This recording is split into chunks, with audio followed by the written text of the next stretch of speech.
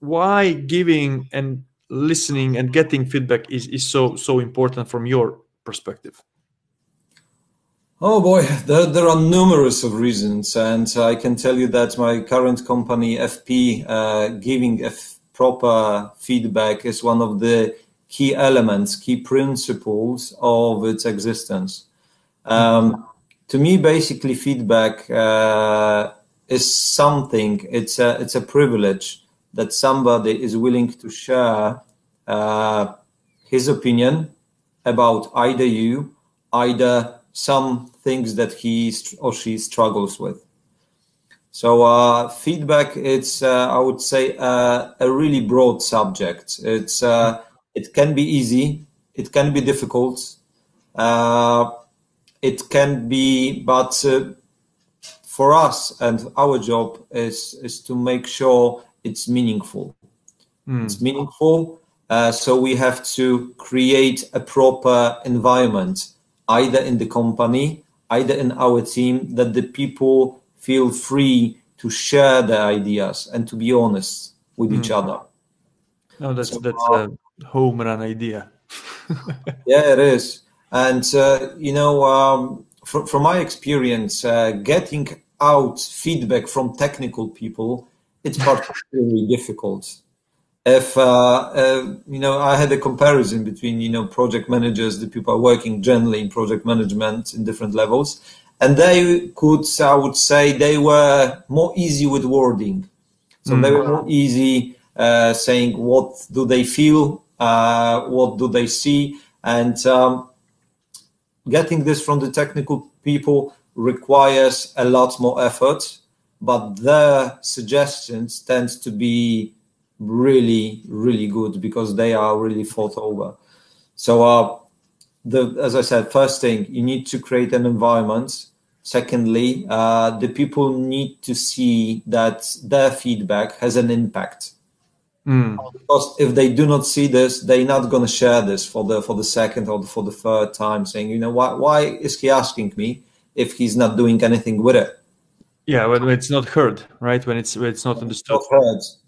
Even though that there are sometimes situations that you need to make a decision that is going to be really unpopular, or you don't, or you will make a decision that is against the feedback that you have received, I believe it's your obligation to return to your people, to the people that gave you feedback, saying, I had to make another decision. However, your feedback was crucial for me to take it.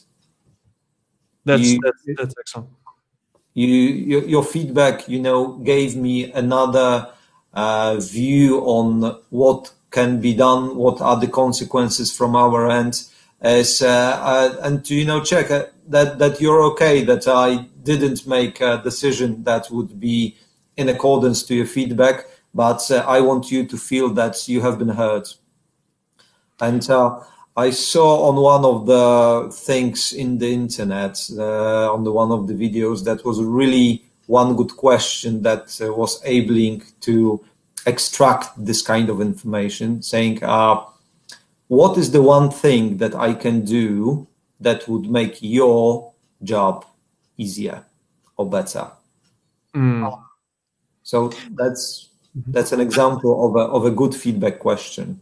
That's powerful question, because it seems to me it reflects two ways in the kind of, so there are two perspectives. So first of all, I'm saying you something that you will perceive, and then actually I will benefit of it. So it's very complex context. Very interesting question. One very important thing about feedback, especially if it's not very favorable, either it's very favorable, you need to try to base on facts. You need to gather some facts, and sometimes if you want to have a real extent feedback, you're asking additionally, how have this situation impacted you?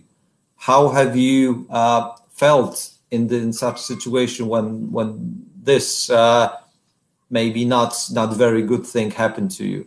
So it's bringing your human side to other people, that you're showing that you are not only a manager that, coordinates your tasks, but you also are a leader, and a leader listens to the people.